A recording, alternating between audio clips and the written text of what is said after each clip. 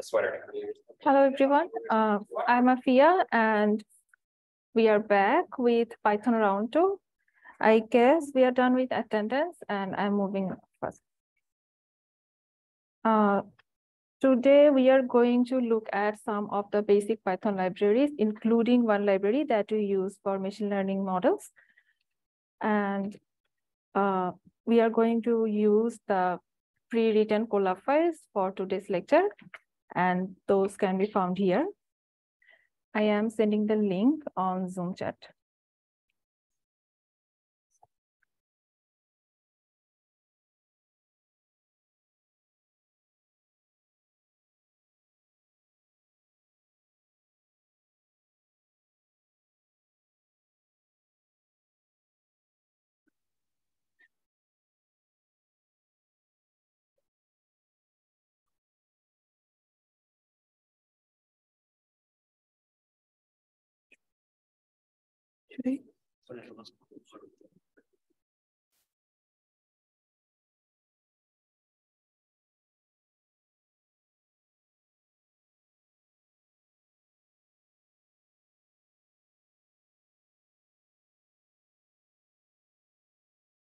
So I request you to download the whole repository. You can just download the zip like this.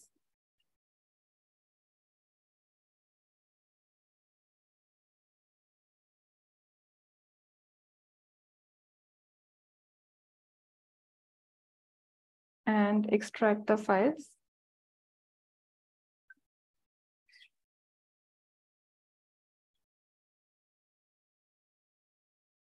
So if we go inside the folder, we will see these directories, the folder where we have all the codes, Python codes, and we will see one folder named data. Inside that, I have a comma separated values CSV file. It's similar to the Excel file that we use. We are going to need this file to understand one library. That's why we need to download the zip folder.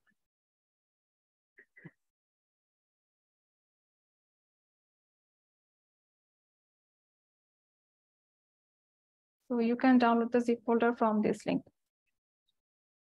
And once everything is downloaded, you can go back to the link, open the code repository, and open the file Python libraries_1.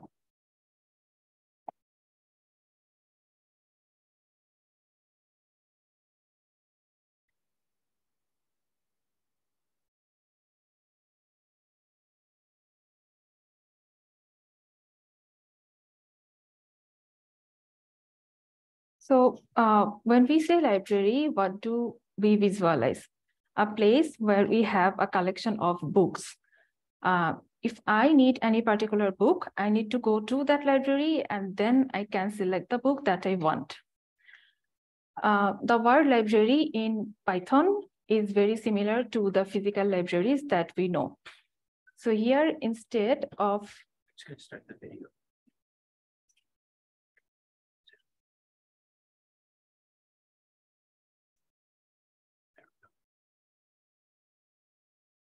You want to just get into the chat and I can chat it out. So instead of books in Python library, we have blocks of pre-written codes that the developers wrote for us. Whenever I need to use some function, I just need to call that function from the Python library. Just like I go to a physical library and I find the book that I need to import a Python library in my code. And after importing, I can use any of the modules, any of the functions that has been written inside that library. So it actually makes our life a lot easier. We will see examples of 4 basic Python libraries today. We will start with NumPy. The word NumPy is like the short form of numerical Python. As the name suggests, we use these to work with different kind of arrays and metrics and various numerical operations. That's a third-party library, but it's very popular because it will make things a lot easier. We will see one example why we are going to use NumPy instead of basic Python lists or basic data structures. Then we will look at the pandas library. This library is very famous for data analysis. So for example, we have a very large Excel file and we need to read that from Python. We need to pre-process the data set. Most of the data set that we use are actually collected from sensors or maybe some devices. And sometimes we have missing data. We have polluted data or maybe data that are not actually properly normalized. So we have to pre-process the whole data set, and pandas library is very helpful in this kind of tasks. We are going to see some examples. Then we will look at matplotlib and Seaborn. Either one is actually good. Both of them are for data visualization. So when we want to draw any graph, chart, bar, or anything, we can use these libraries. Seaborn is like an upgraded version of matplotlib. So if I would suggest that learn Seaborn because it will cover everything that matplotlib offers. And also we can start from matplotlib too. And after that, we will look at some basics of neural network and Python's Keras library to deploy machine learning model. That's like the second half of the lecture. So I'm going to start with NumPy. So let's go to the collab file, Python libraries 1. And as I said, I need to go to a library and then I can find the book. So instead of going to a library, I need to import the library in my code, then I can use its functionalities. So the first line should be import the library NumPy, and I'm going to use a short name as NP. Now, NumPy is actually famous for its arrays, so I'm going to use a NumPy array. We have seen tuples and lists in our previous lecture. For example, this is a tuple. Tuple is a collection of data and we write it using the first brackets. And using this line, we are actually converting this tuple to a NumPy array. So NumPy convert this tuple to an array. The command for this is numpy.array and use a tuple inside. And now it will be converted to an array. Similarly, we can convert a list to an array using the same function, numpy.array. And then these are like some examples how we can define arrays. We can define arrays from a tuple, we can define array from a list, we can define array in other ways. For example, if you write this, numpy.arrange 1 to 10, that means we'll have an array that will have the values 1, 2, 3, 4, 5, 6, 7, 8, 9. So these are like, and if we write numpy.zeros n, it will create an array with n number of zeros. So these are like different types of different methods that we can use to create arrays. Now, the very first question that I asked myself, why am I going to use this array thing to create a data structure when I have list? They are doing the same kind of things. They are actually not doing the same kind of things. Let's look at one example. Say I have a list.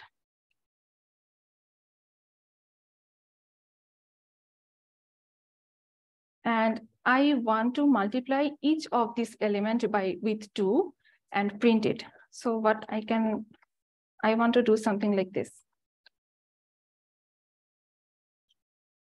What would Python do? I am trying to multiply all my elements and print it. Let's see what happens.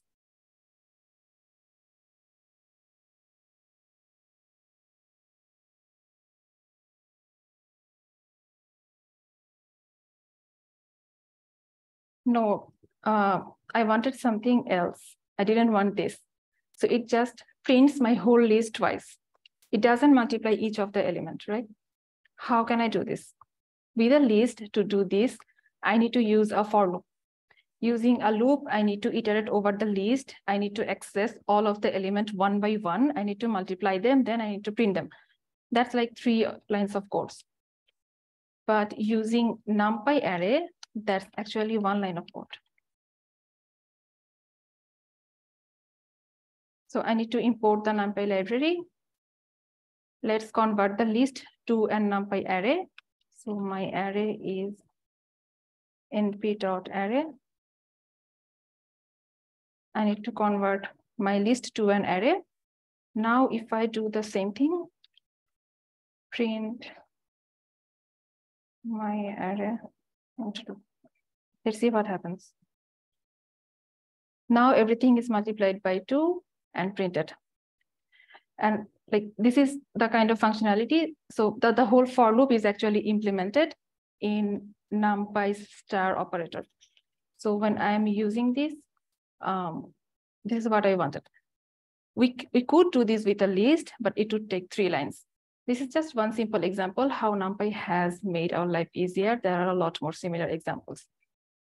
And for example, we can have a very long array, and maybe we want to just look at a portion of the array. So in that case, we need to use the indexing and slicing functionalities from NumPy library. For example, I have to define this thing first. So in the first cell, I have defined some basic arrays. For example, we can use multiple dimensional arrays. We can use 2D array, which is very similar to an Excel table. We have rows and columns. We can define 3D arrays like X, Y, and Z. And we can define 4D, 5D things that I can't even visualize, but we can do that. For example, I can create a NumPy n-dimensional array, ND array, with shape 2, 3. That means we will have 2 rows and 3 columns. I haven't given any values in my rows and columns, so there will be garbage values. And this is the array. All these are garbage values. But yeah, I have 2 rows, row number 1, row number 2, and I have 3 columns, 1, 2, and 3. I can also initiate a multi-dimensional array with values, for example, here. This is my row number 1, row number 2, and row number 3. In each of the rows, we have 4 columns. Column number 1, 2, 3, 4. So if I print this array, this is the array that I have. 3 rows and 4 columns. We can also define 3D, 4D, and n-dimensional arrays. And let's look at my array 1. What was my array 1? Let's see. This thing. 1, 2, 3, 4, 5. And if I write just print array 1, 2, so that will take the third element from my array, 0, 1, 2. What's the third element of my array 1? 1, 2, 3. So it will print 3.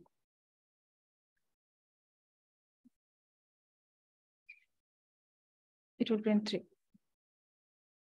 Now let's see, again, say my array 1 is equal to this. And I want to print a portion of my array. So what if I do this? So it will start from index 2 and it will stop right before index 4. So it will print 3 and 4. 3 and 4.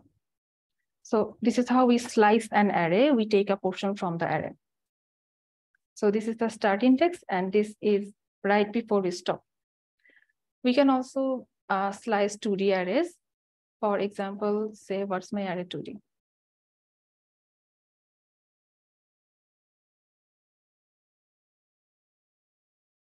This one.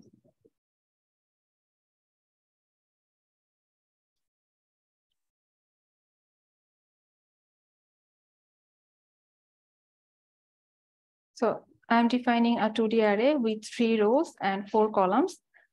Now, say I want to read only the first column. What does that mean? First, print my array.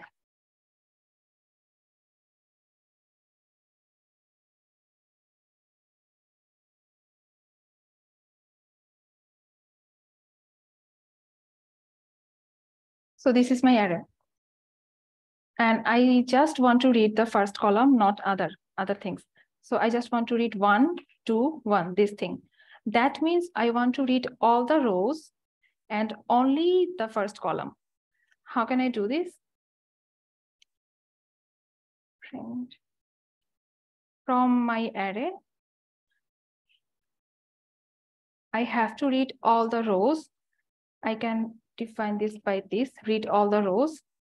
And which column do I want to read? Only the first column. So the 0th column. If I write this, so anything before this comma is how many rows do I want to read? And anything after this comma is which column or how many columns I am trying to read. If I write this, it will read all the rows and only the 0th column. That means 1, 2, and -1. What if I want to read this portion? Sorry, I can't. Like the first 2 rows and first 2 columns. So I need to read 2 rows and 2 columns. So I can just like this. So I need to read row number 0 and row number 1. So that's 0 to 2. I will stop right before 2. And for the column, same. I need to read column number 0 and column number 1. So I'll stop right before 2. And it will give me the first 2 rows and first 2 columns. So yeah, that's how array slicing and indexing work. And we can also print my array shape, and we can also reshape the array. And there are a lot of other functionalities in NumPy documentation. Whatever we need, we just need to search the documentation. Here are some other examples. I'm just moving fast because we don't have that much time. And just one more example. If we remember in the last class, we actually tried to sort an array, and we had to like write a really long code for that using swap and do those things. We use the bubble sort algorithm. But with NumPy, we don't actually need to write the very long code to sort an array. I can just call numpy.sort method, and it will sort my array. So this is how life becomes easier. Now let's look at the pandas library. So this is how this is one of the methods we can use to upload files to Google Colab. So we're just importing some Google Colab library, and we are using this to upload my file. I can choose the file.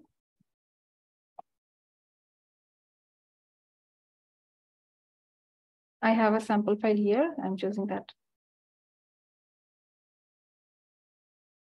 The file is uploaded to Google Colab server. Now, to read the file, I can use the pandas library. So I have to import the library, and I can use the read CSV file, read CSV function. If I run this file. So I'm going to read the file, and now I'm going to read the first few entries from the file. So this is how my file looks. Sorry, this is how my file looks. So I have some employee ID. I have their name, age, their job ID, their salary, and their bonus. So what pandas did for me, it actually read the CSV file, and it actually is showing me the file. Now I can like modify the entries. I can pre-process the data set. I can do whatever I want with this data, and I can also save that in the same file or maybe in another file. And I can visualize the file. For example, here I have some histogram, and this may look very complex, but I just need one simple function, pandas hist function. If I call that function, it will draw all the histograms for me. I don't need to do anything.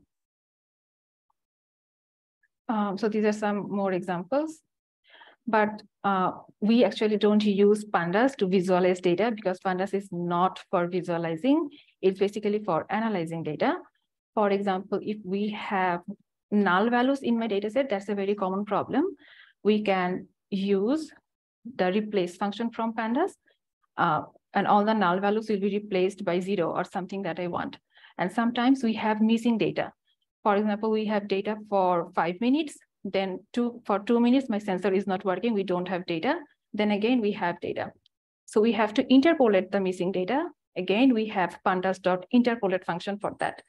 So this is actually basically for pre-processing and analyzing data. For viewing data, we use matplotlib or seaborn. For example, this is an example.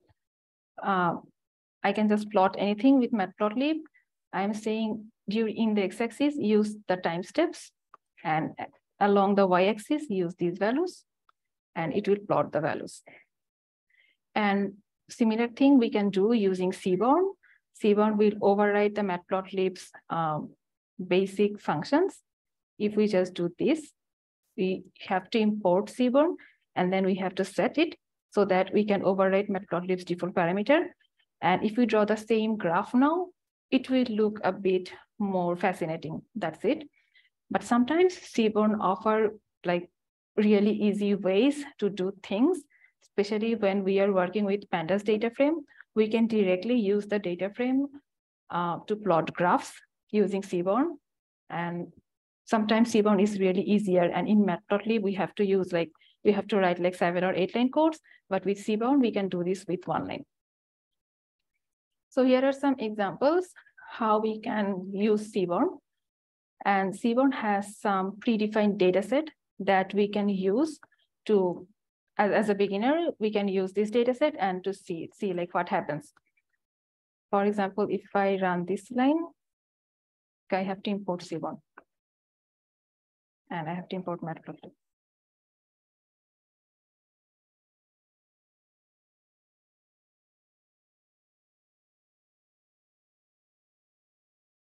So these are the basic data sets that Seaborn has defined. For example, if we use the Titanic data set, it has a list of all the passengers in the Titanic ship with their age, gender, and some other things.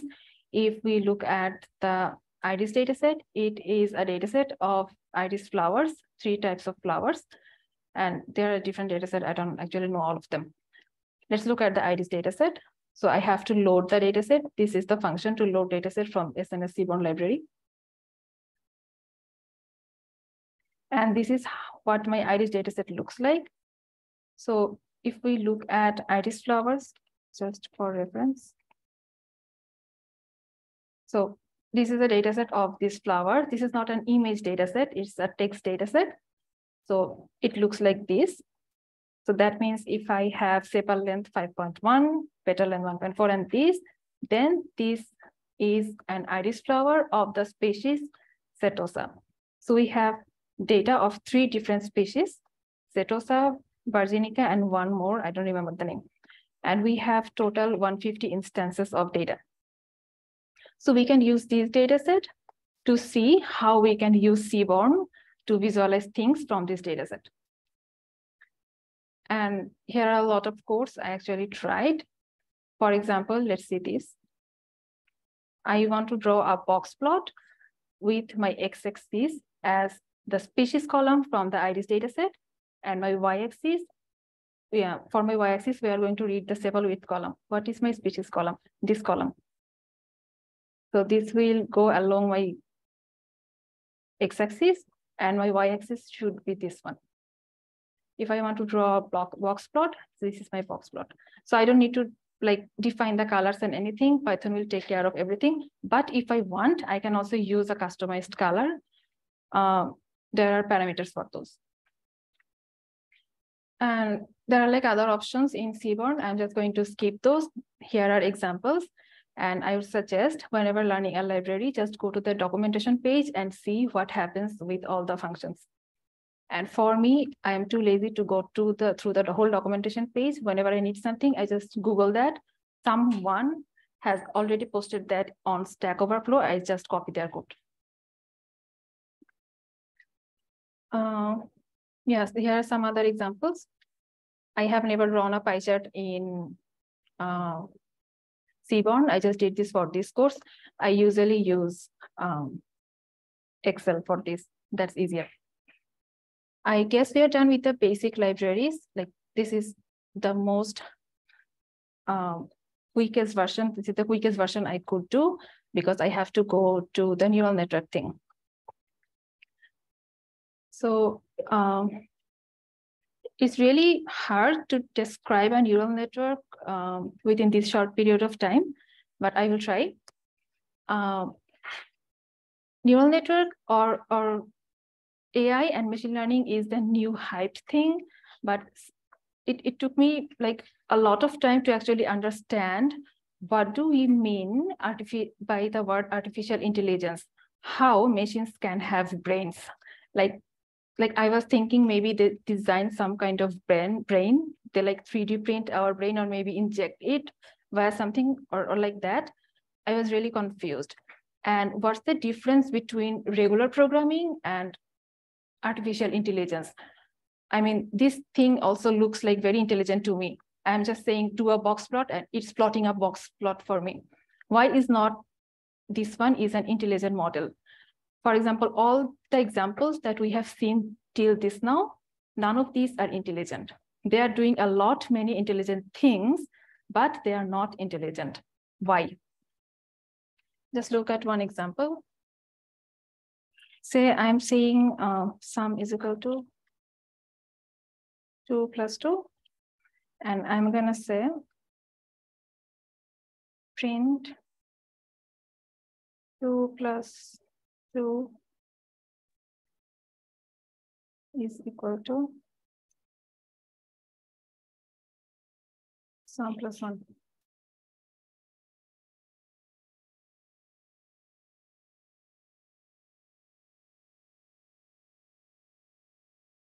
Yeah, this is why this program is not intelligent. If I tell it, write 2 plus 2 is equal to 5, it will do that. If I do any kind of mistake, it will just follow me.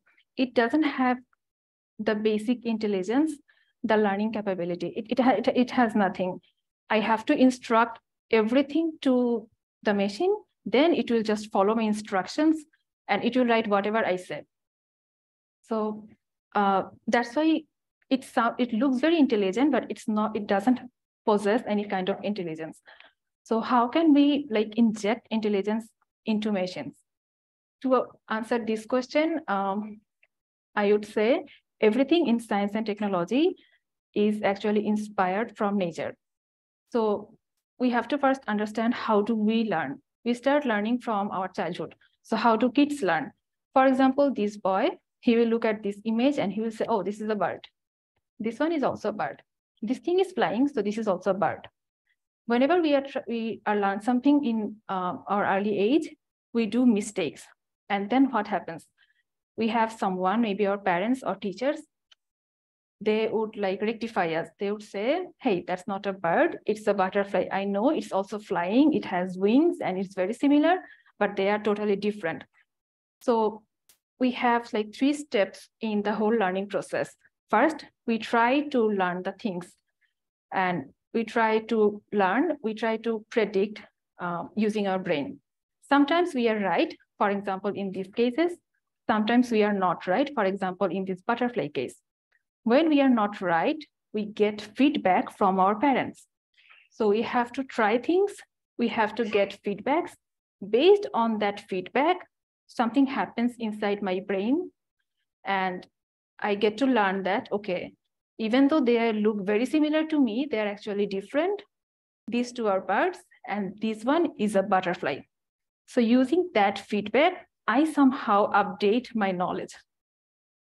So these are the like 3 basic steps of learning something. I have to try, I have to get a feedback. Based on the feedback, I have to update myself. How can I incorporate these 3 things inside a machine so that it tries to learn things, it gets the feedback, and based on the feedback, it updates itself. How do we learn? Okay, what do we have inside our brain? I'm not good at biology, but I just know the basic. We have a lot of neurons that are connected to each other. Whenever a data is passed through the neurons, the data is somehow processed, and at the end, we retrieve the information from the data. So that's like that's like my highest level of knowledge regarding our brain. And that's what I actually need for neural network. We are going to deploy the same architecture inside a machine. So we are going to have multiple neurons stacked in different layers. We are going to connect them just like neurons inside our brains are connected to each other. And some kind of magic will happen inside. That's something we are not going to learn today. And we actually don't need to learn because we have Python. And because of this magic, any kind of data that passes through the network, we can retrieve the information from the data. For example, I have to train the model in some manner that whenever it sees this image, it says, oh, I know that's a bird. Whenever it sees this image, it will say, I know that's a butterfly. To do that, I need to somehow train the model. How can I train a model? How did I train the kid? I had 3 steps. The child tried to learn, he got a feedback. Based on the feedback, he updated himself. I have to implement the 3 steps in this model too. So at the very beginning, it has to try to learn. It has to see an image. It has to take the image in the input. It has to pass the input through all the layers. At the end, be it wrong, be it right, it has to predict something. Say it looks at the image and it predicts, oh, I know this is an aeroplane. That's okay, it's predicting wrong, but it's at least predicting. So I am done with my first step. Now I need some feedback from my parent. If I assume this neural network is the kid, I need a parent. And in terms of machine learning, the parent is called the loss function. So we get our feedback from a loss function. What is a loss function? This is the difference between my predicted value and the original value. So looking at this image, my model said, oh, I know that's an aeroplane. And that's not an aeroplane, that's a bird. So there is a difference between the original value and the predicted value. That means there is a loss. And because of this difference, the loss function will increase and it will send the feedback to the model. Hey, you are predicting this wrong. This should be a bird. This is not a plane. Then the model will get the feedback and it will update itself. How will it update itself? We need some kind of magic for that. How do we update ourselves? Our brain is like function for that. God has made our brain like that. So here we need to be the God. We need to do something so that it can update itself. And for that, we have a very beautiful thing in mathematics that's called optimization. Loss function is a function, and for any function, we can find its minima or its maxima. Our goal is to find the minima of the loss function. In mathematics, there are ways that explains how can we find the minima of a function. For example, gradient descent is a very popular way to find the minimum value of a function.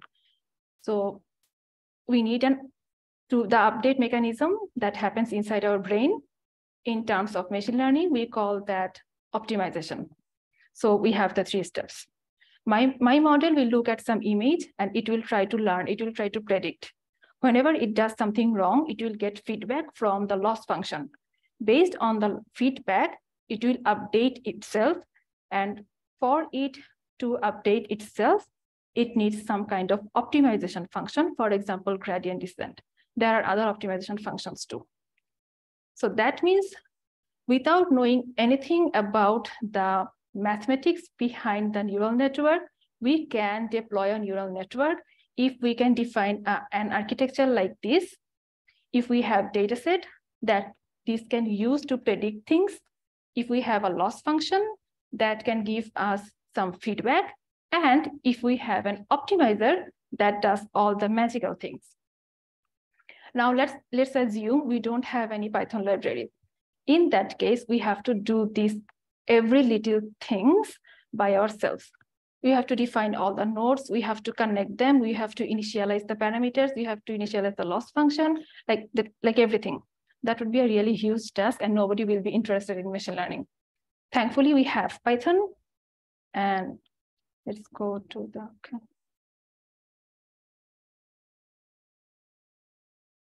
Let's go to the GitHub thing.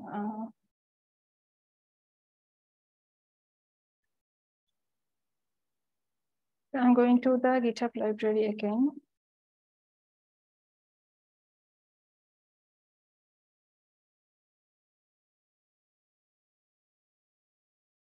And let's open Python libraries too.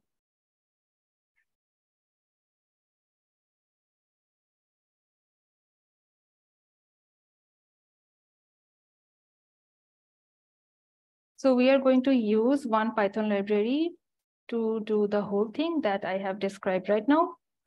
And we can use the Keras library. I have found, like according to my suggestion, this is the simplest machine learning library and the beginner-friendly one. We also have PyTorch, but that seems a bit complicated to me. So we will start with Keras. So these are the basic libraries that we need to use. And these are the Keras libraries that we need to use to define the whole machine learning model. So we first import everything.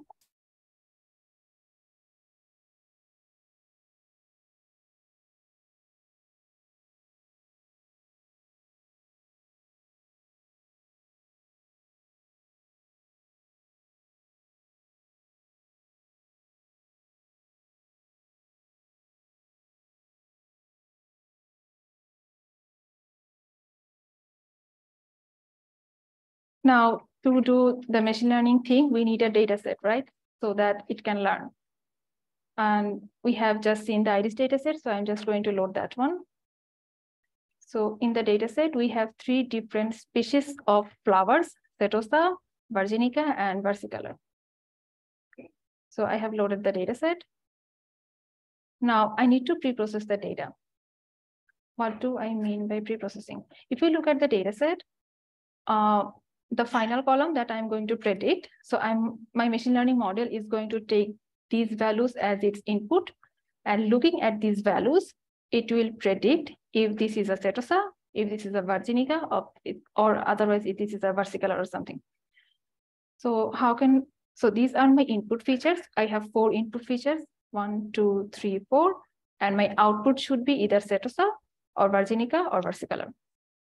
Now, Setosa, Virginica, Versicolor, this doesn't make any sense. I have to convert them to something numerical so that my model can work, because everything happening inside my neural network is pure math, and I cannot use like English language to do pure math.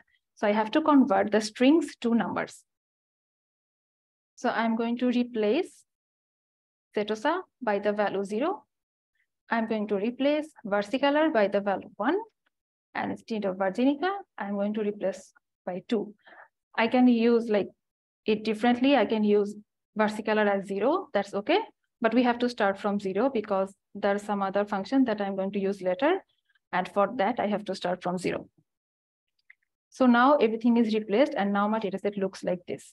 So instead of those English words, now I have 0, 1 things so that everything is pure mathematics. And now I have to define what are my inputs and what is my output. What are my inputs? Everything here. What are my outputs? Only the last column. So if I take the species column from my data frame, that's my output. So take the species column from your data frame as your output. I'm defining my output by Y. And what is my input? Remove the last column from your data frame. Everything else is my input. So I'm going to drop the last column, and everything else is my input. And right now, what we have is 2 data frames. I have to convert them to NumPy arrays because Keras's machine learning models use NumPy array. They don't work with data frame. So I have to convert X to NumPy. I have to convert Y to NumPy. Now I have 2 different arrays. This is my input array. This is my output array.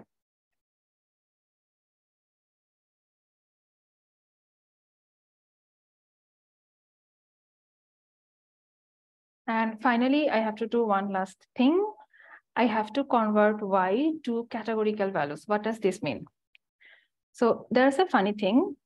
This machine learning model is really dumb. When I say that I have 3 classes, 0, 1, and 2, it assumes I have 3 classes, 0, 1, and 2. 2 is higher than 1, and 1 is higher than 0. So these classes have some kind of relationship between them. This is not true. These are 3 independent variables. None of them depends on each other. But if they have some kind of relationship between them, my model will not work properly. It will somehow learn the relationship between 0, 1, and 2. This is not true. They are not related. So I have to define the classes in some way so that my model cannot assume that they have some kind of relationship. To do this, instead of using 0, 1, 2 to define 3 classes, I have to use this kind of notation. For now, Cetosa is 0. I don't remember the name.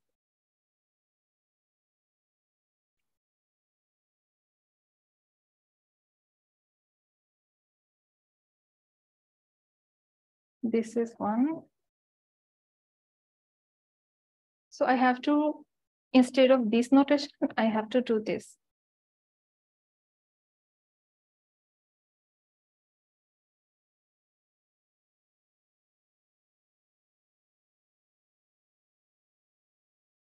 If I do this, there's nothing to compare. If I tell you are 0, you are 1, you are 2, there's by default comparison between these 3. But if I say you are the, like for if I belong to class Cetosa, then this bit is on, the other 2 bits are off. If I am from class Versicolor, then this bit is on, the other 2 bits are off. There's nothing to compare. No one is actually higher or lower than other one. So instead of using 0, 1, 2, I have to use these vectors. And I don't need to like manually convert these things. I have a function that's Keras to categorical. So I have to convert the 0, 1, 2 to categorical values. Let's run this cell.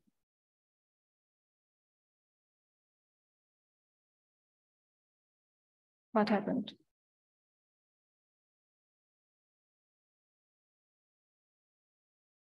Yeah, I didn't do this.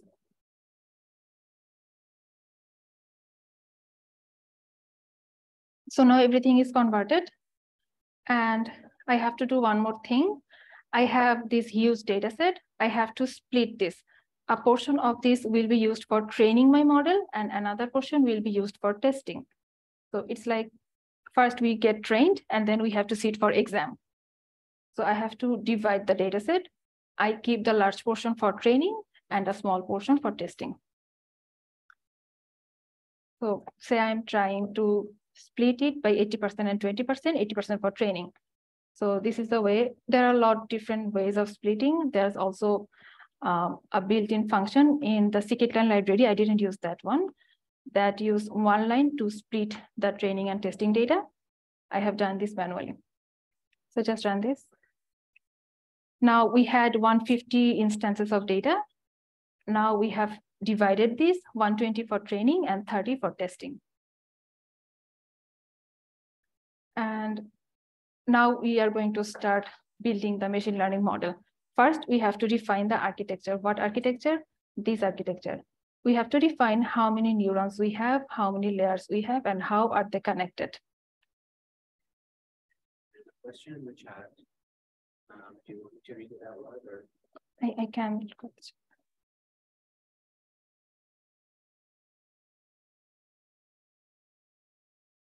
Is there an easier way to do that instead of adding the answers?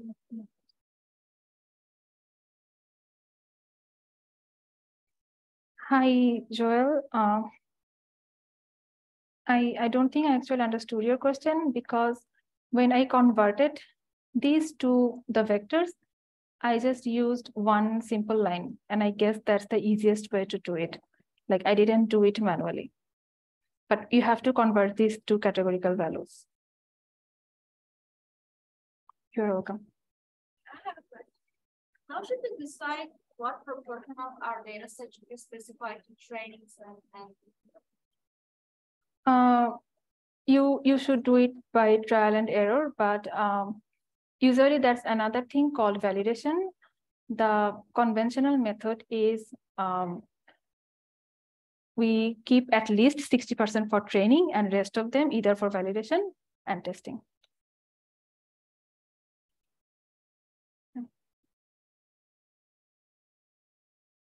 So now we have to define the model. So this is the function or method that I use to define my model. So I am taking a sequential model. That's an API from Keras library. If you look this, so I imported actually this library. So I'm just saying that I'm gonna take a sequential model. What's a sequential model? That's just a stack of layers, one after another. Then I need to add my layers. For example, in this image, how many layers do I have? 1, 2, 3, and 4. This is my input layer. This is my output layer. And everything inside is my hidden layer. So let's say I am also trying to do some kind of similar things. So I have to, in Keras, I can have dense layer, and there are other options. For this example, I'm using dense layers. Dense means all the nodes are connected to all other nodes. For example, this image is an example of dense layers. This yellow node is connected to all the nodes here. Everyone is connected to everyone in the next layer. This is called dense. And there are other options. For example, they are not connected to everyone, and there are like different versions of neural network. This is the simplest version where everyone is dense. So I'm going to add a dense layer with 20 nodes. In this example, how many nodes do I have? 1, 2, 3, 4. But for this example, I'm just taking 20. You can take whatever you want. You can make it 10, 5, or whatever you want. It doesn't actually matter. And this is a like trial and error approach where people actually try with different structures to find out which suits the dataset best. So it actually varies from dataset to dataset. So for example, I took 20 neurons. And since this is my first hidden layer, I have to define what is my input dimension. So this is my input dimension. It comes as a parameter, and I just used it. And what is the activation thing? This is one of those voodoo magic that happens inside.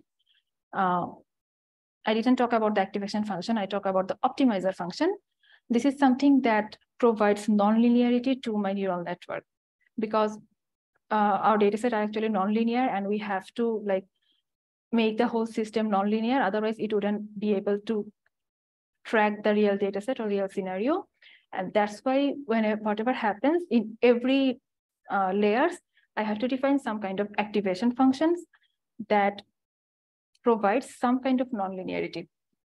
So ReLU is one of the activation functions that is used mostly for the hidden layers. There are some other functions. Just Google activation functions in Keras. You will have a list, and you will also have a list. Yeah.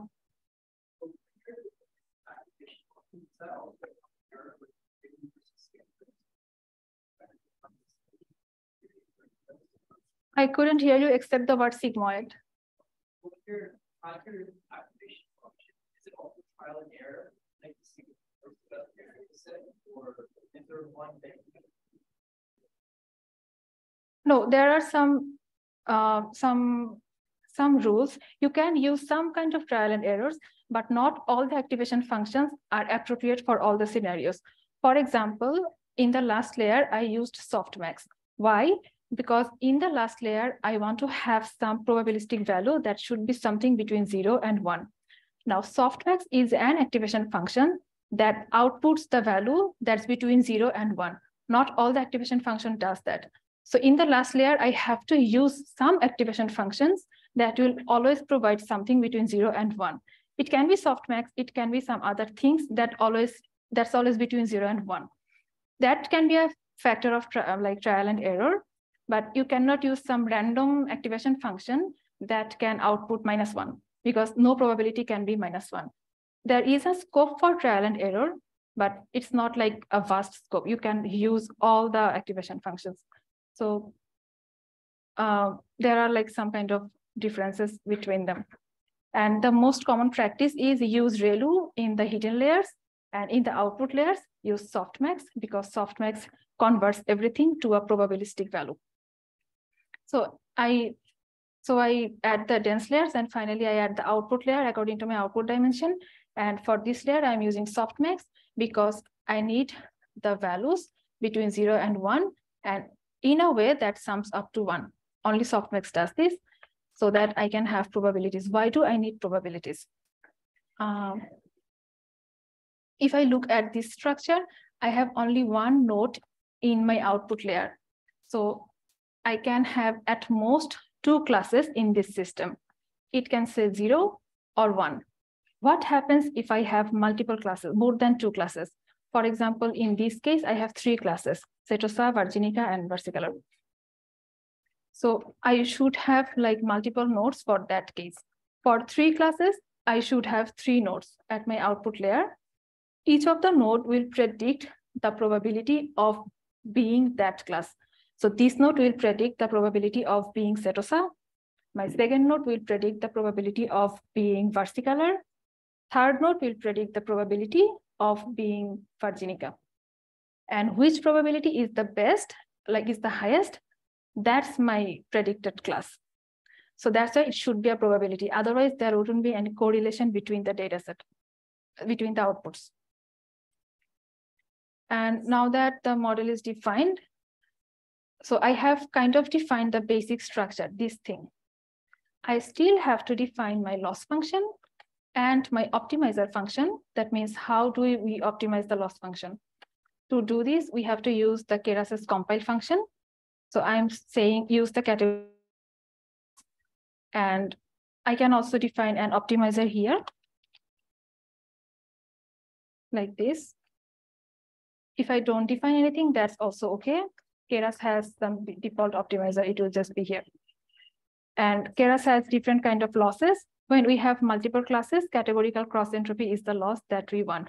We also have binary cross entropy that we use for 2 classes.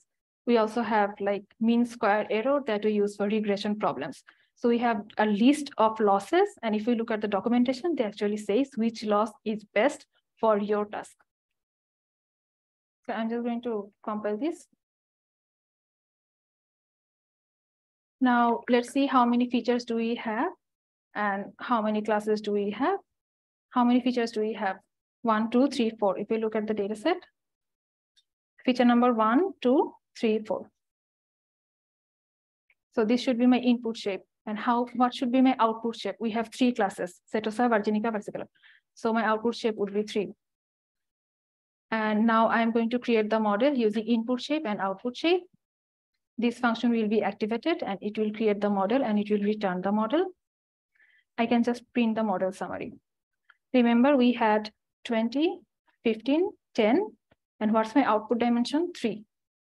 So 20, 15, 10, and 3. This is the number of parameters. Explaining this, I can explain that also. For example, I have 20 nodes in my first hidden layer. How many nodes do I have in my input layer? 4, because I have 4 features. So every node is connected to everyone. So 4 into 20, that's 80 parameters I have. How many parameters do I have here? 3 into 4, 12. These are the parameters, 1, 2, 3, 4. 4 for this and 4 for this. 12 plus 1, 2, 3, 4. Why plus? Because the magic inside the neural network is this value is multiplied by some weight that's here. Then it's gonna add it with a bias that lives inside here. For example, say this is 2 and the weight is 0.5. It should be 2 into 0.5 plus the bias value that's here. So how many parameters do I have for these 2 layers? 3 into 4, 12 plus 1, 2, 3, 4, 4. 12 plus 4, 16. Now look at this, 4 into 20, 80 plus 20. So I have 100 parameters. Similar to the second layer, we have 20 to 15. 15 into 20, 300 plus we have 15 biases, 315. So this is our, we don't actually need to know that, it's just the basic. Now we need to train the model. So we need to pass the training data set. That's my training input, training output. If I run this, it will learn the whole model will run for 50 epochs. That means the whole training data set will pass for 50 times through the whole network and it will update itself for 50, actually more than 50 times. It depends on your batch size. So for now, let's assume it will update itself for 50 times. It will get feedback and it will update itself. And batch size is how many data set are passing through the model at once. What does it mean? Just let me explain within 1 minute.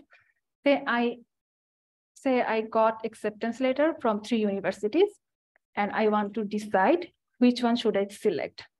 I'm a very, very confused person. So I ask my mother, which one should I select? I ask my father, which one should I select? I ask my teacher, I ask my friend and everyone. That means I take feedback from a lot of people before taking a decision. this thing is happening here. My model takes feedback from 20 datasets before updating itself. If I write 1 here, it will take feedback from 1 data and it will update itself. That's not a very clever thing. Just take feedback from some random people and update yourself. He might be wrong. So the best practice is using this mini batch thing where you use 20 or 50 or 64 samples to take one decision. So, okay, my model is trained and Keras took care of everything. It ran for 50 epochs. And after 50 epochs, my accuracy is 91. What was my previous accuracy? It started with 31. So remember the kid, he was saying that's a bird. He looked at a butterfly and he was saying that's a bird. He was making mistakes. And because of the mistakes, his loss was so high and his accuracy was so low. But as time passes by, his accuracy increases and his loss decreases. And after 50 times, like 50 feedbacks from his parents, his accuracy becomes 91%. That's a lot. Finally, remember we have the test data set separate. We have to evaluate my model on the test data set. And on the test data set, my accuracy is something around 96%. That's good. And I can just draw a graph. So this is the curve of my training accuracy. At the beginning, my model was not accurate enough, but as it started learning, it got very accurate. Yeah, this is the end of Keras library. I have just one more file for PyTorch library that I'm not going to show today because that's a bit too much. But that's another machine learning library that we can use. I solved the same problem using PyTorch library here. If you're interested, just look at this. And I will just conclude with a very interesting fact. There are a lot of works in the area of machine learning and AI. Still, nobody actually knows what happens inside a neural network.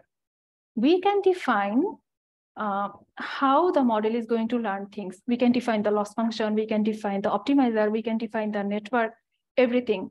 But we cannot define what happens inside a model. What happens inside a model, that's solely its own.